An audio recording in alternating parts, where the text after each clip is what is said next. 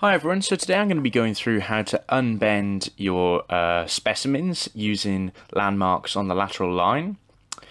And so you're going to need a few things before we start.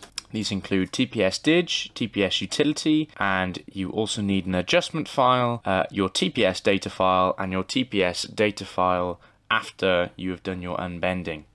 So first of all, you need to create a bending adjustment file. So this is to tell the TPS utility which of your landmarks you're going to use for the unbending.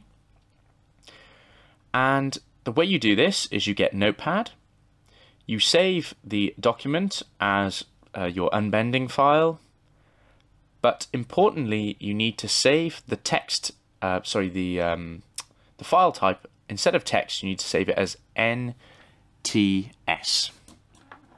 So you can then save that. So there you've got your adjustment file that will be used in TPS utility. So we'll open that, and what you need to do then is you need to include some information in your adjustment file, which I'll include in the description here. And these are the landmarks you're going to be using. So number 8 is 8 landmarks you're going to be using on the lateral line, but of course you can change this. And then you've just got to list how many landmarks you are including and what those landmarks are. So that went from 20 to 28 because those are the landmarks we're going to be using. So I'm just going to show you the data file and those landmarks that I've just mentioned. So if you want to open up TPS dig, okay, so we just go to File, Import Source, and we go to our TPS data file, which is there, and there's our fish.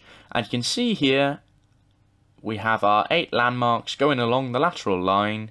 You can see some bending there, which is what we want to get rid of,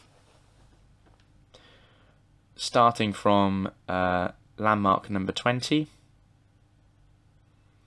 So we go to TPS utility and we go to unbend specimens. We input our TPS file, the one that isn't unbent, and then we want to have an output TPS file, which is going to be called unbent.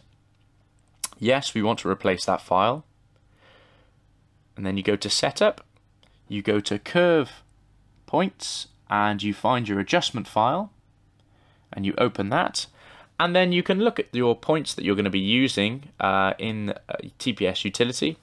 So like I said, we've got number 20, 21, 22, 23, 24, 25, 26, and 27 that are going to be used for unbending. You then click unbend, and you can see the bending going on there, and the R squared value that is against what a straight line along there would look like, and that's what they use then for the unbending process.